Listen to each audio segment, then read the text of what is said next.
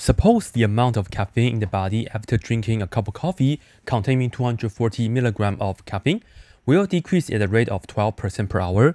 First, we are going to determine the amount of caffeine in the body after 3.5 hours. Well, remember here we have a percentage change, right? So this is the formula that we are going to use. We are going to use, let's say, Q for the quantity, and that's equal to A times 1 plus R raised to the T's power. Just like this. Why this one? Again, because right here we have the rate, yeah? And notice that it says decreasing at 12% per hour. So this right here means R is equal to negative, and 12% is the same as 0.12. Be sure you change the percent to decimal like this, right? And then initially, you know, the coffee contains 240 milligrams. So this right here is the initial amount. So that's the A, 240. Now we can just throw this into the formula. And as you can see, we will have A is 240. So I just have to put that down. And then we multiply by 1. But this right here is R, and R is negative. So I will just have to minus 0.12 and then raise to the T's power right here, right? And then inside here, we can just subtract. So we see this is 240 times 1 minus 0.12, we get 0.88 and then raise to the T's power like this.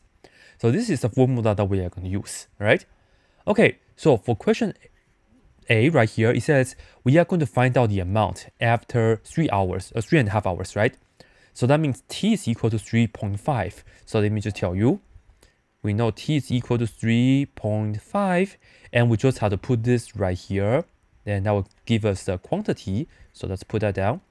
So 240 times 0.88, and then the T is 3.5, like this.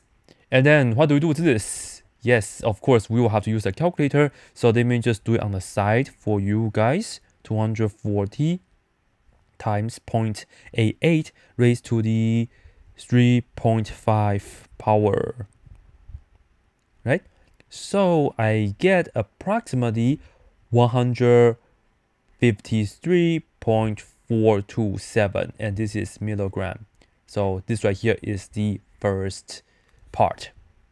As of the second part, B, it says how long will it take for the amount of caffeine to be 60 milligrams of the body, right? In the body.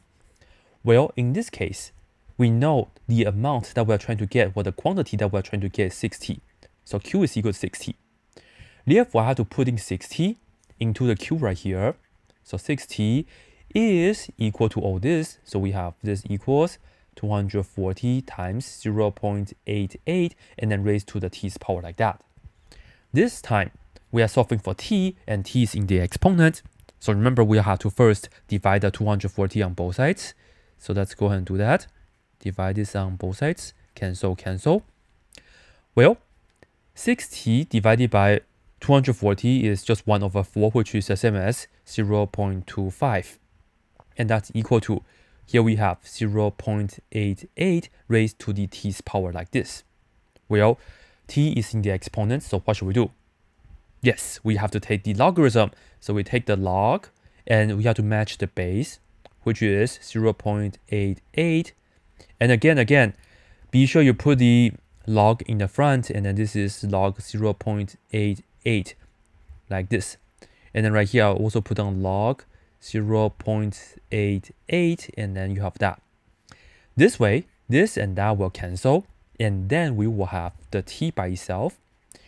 And to enter this on the calculator, be sure you do the following, unless you have the base key, right? But anyway, this right here is equal to log, and here we will just use the calculator log. And the input here is 0.25. And then we divide it by this right here, which is just log of 0.88, like that. And then again, we'll just use our calculator. T will be approximately, enter all that on your calculator, and let me just do that for you on the side. Let's see, ln, well, I mean log of 0.25, and then divided by divided by log of 0.88.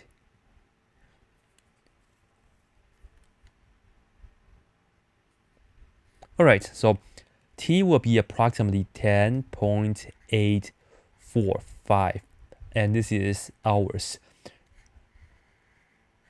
Yeah, so it seems like the caffeine will, the coffee, if it's like 240 milligram, it will last you for like 10, 11 hours, so that in the end you actually get like 25% of what you have drunk originally.